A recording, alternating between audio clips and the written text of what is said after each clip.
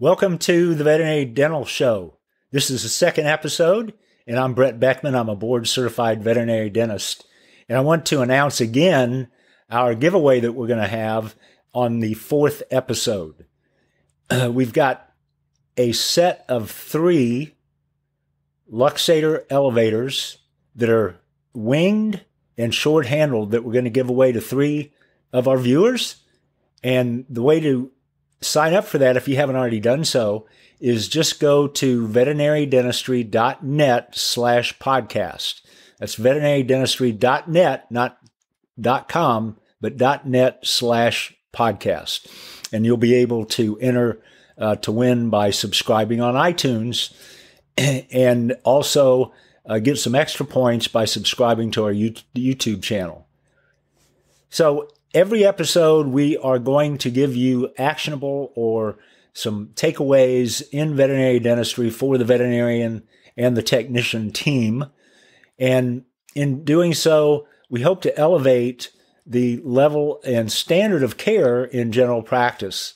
So let's get started with this episode. What we're going to talk about is how to approach clients, and we're going to talk about the 80-20 principle. So from a client education standpoint, the main thing that we deal with in veterinary dentistry and general practice is periodontal disease. In cats, it's periodontal disease and tooth resorption.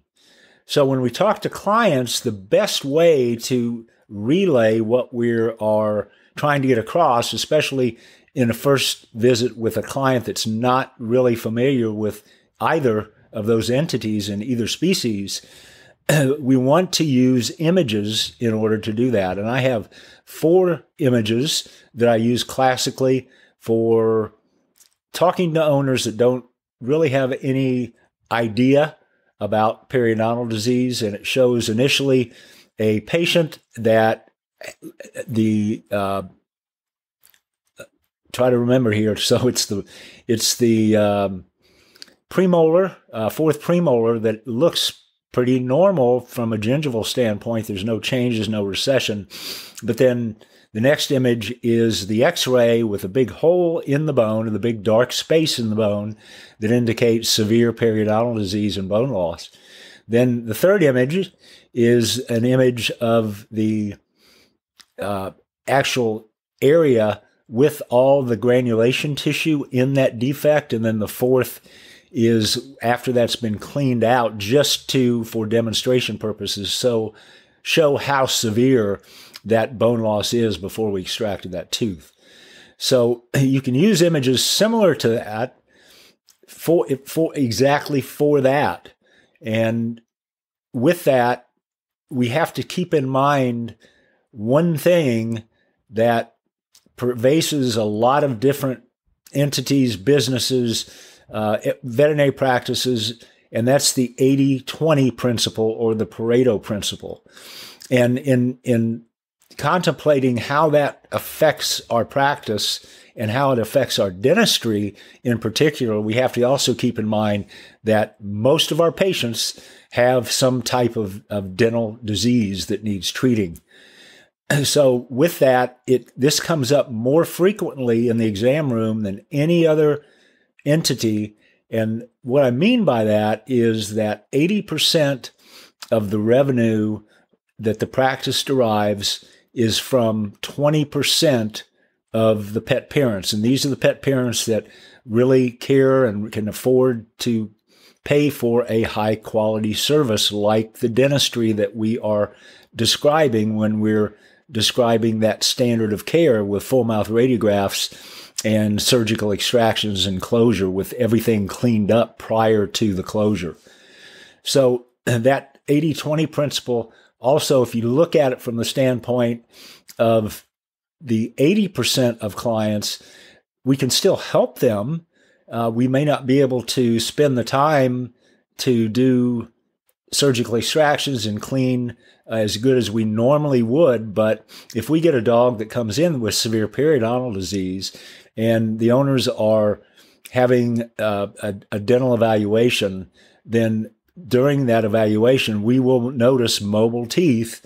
And with that, if the teeth are mobile, with that 80%, they can't do anything else but extract.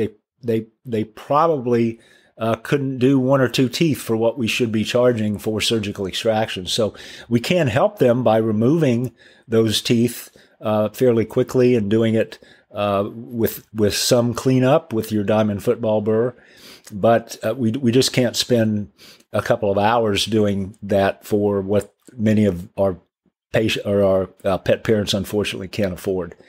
But the A clients, your best clients, are the ones that are in that 20%. And that's what we teach. That's the dentistry we teach. And that's the dentistry we should all be practicing according to AHA guidelines and according to all the veterinary dentists and all the top practices in the world that are practicing at that level.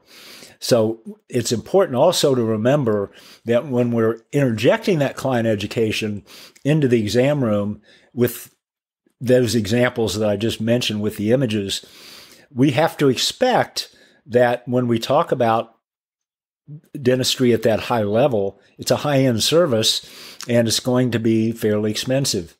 And 80%, that 80% is going to say no. So that is, unfortunately, kind of difficult to take at times, especially if you don't know that that's supposed to happen. And as long as the staff knows, as long as the doctors are aware that 80% of your clients are going to say no right off the bat to that high-end service, then it's easier to take that rejection. Nobody likes rejection. And if we know it's coming 8 out of 10 times, then if we get that 2 out of 10, we're happy.